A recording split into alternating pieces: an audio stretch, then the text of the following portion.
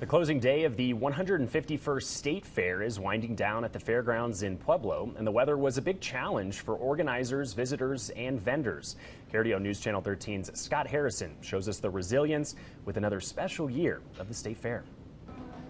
What may be the biggest challenge of the last day of this year's State Fair in Pueblo is trying to keep cool and getting out of the heat.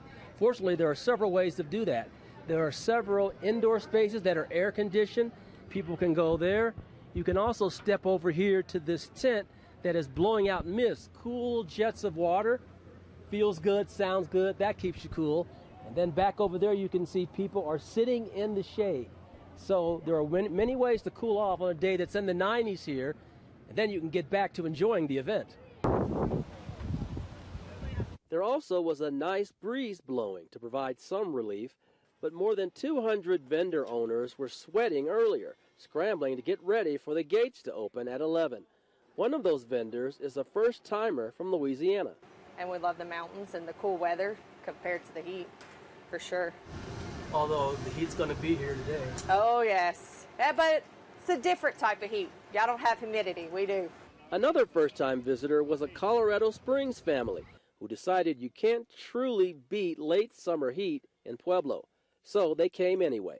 We are actually newcomers to Colorado Springs, so we had done the Minnesota State Fair before, and so we're kind of doing a little bit of a comparison to see if it's anything like what we came from. The State Fair's general manager is in his 6th year of the job and says he's glad that the heat, along with a few days of rain, didn't cool down ticket sales. We know that the fair is going to be up from last year, so if nobody comes in, we're going to be up. So the question is, how close are we going to get to 500,000 people? The GM says that a new 5-acre plaza that opened last year and a future planned expansion of the Animal Pavilion should bring even more people to the fair and offer venues that can be used year-round. Fair organizers say that they've already been working on next year's fair for 2 months now, and they already have some big announcements coming up as to some of the entertainment for next year. As soon as we find out, we'll pass it along. At the Colorado State Fairgrounds in Pueblo, Scott Harrison, KRDO News Channel 13.